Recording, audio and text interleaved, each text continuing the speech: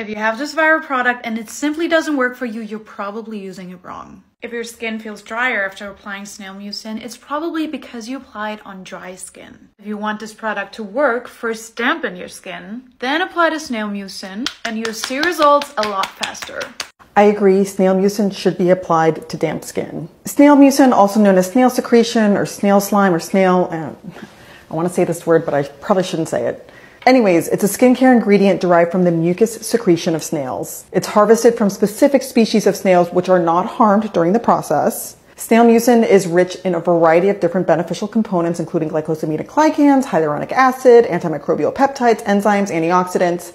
Some forms also have natural growth factors. It has a lot of hydrating properties, wound healing properties, collagen supporting properties, as well as soothing and calming effects on the skin. And these are my two favorite Snail Mucin containing products.